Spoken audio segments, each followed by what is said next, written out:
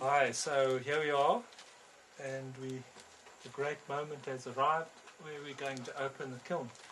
I can stick where there was fire coming out, I can put my hand in. It's still just above boiling point, 135, but if we don't open the door now, it can stay at 100 degrees for another day, and we haven't got another day, so we'll open it. It's safe to open now.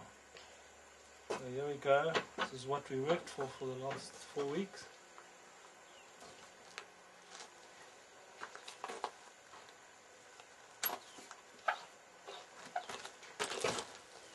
Okay.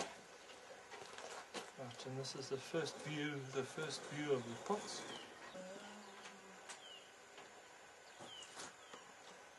But generally it's looking good.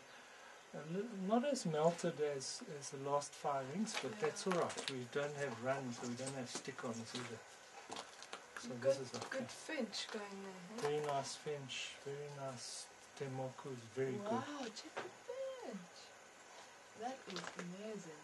Look, check the titanium.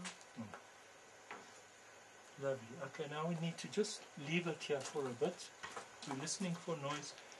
If we hear any tinkle,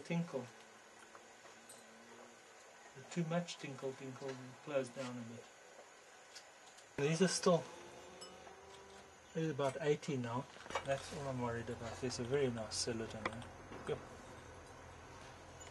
Okay. Where And we've got some kind of purpley reds. So nice. This is exciting time. Okay. Nice little joke for somebody.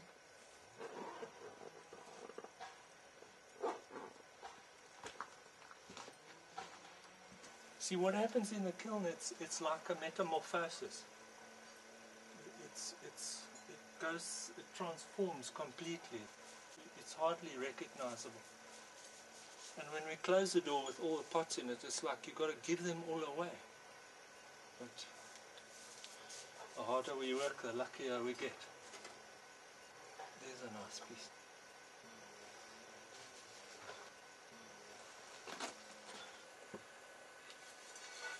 Yeah, well, when a kiln load comes out, there will be those 4 or 5 special pieces that have just done everything that you've wanted them to do. And where they have the elements of rhythm, the elements of line, form, and they start beginning to talk in another language. Pottery can still be used for what it was originally intended. You can still serve a salad on them.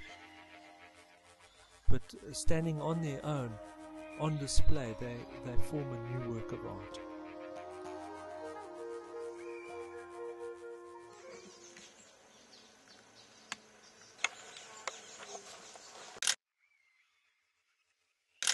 Art is informed by craft, and craft is informed by art.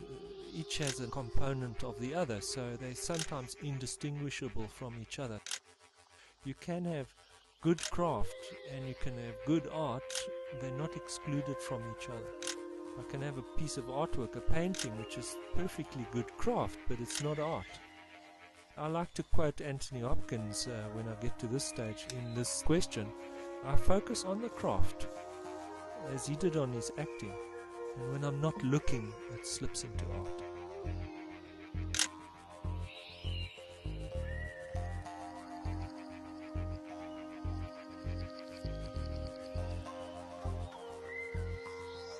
The potter's job, just like they say the woodworker's got to open up the tree and show people the beauty of the tree, and the potter's hidden work is to open up a window into the mineral world, the workings of the mineral world, and display its beauty, because we very seldom see the beauty of the mineral world unless you buy semi-precious stones or you collect crystals or stuff like that.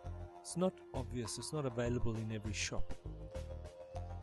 The ash glazes are a natural part of this process. The kiln produces ash. If you mix ash and clay in equal proportions and take that to high enough temperatures, you get evidence of the mineral world. All the trace minerals of the tree are left in the ash, And these expose themselves during that little dots of blue, little dots of green. You'll see the trace minerals and the life of the tree shining out of the glaze.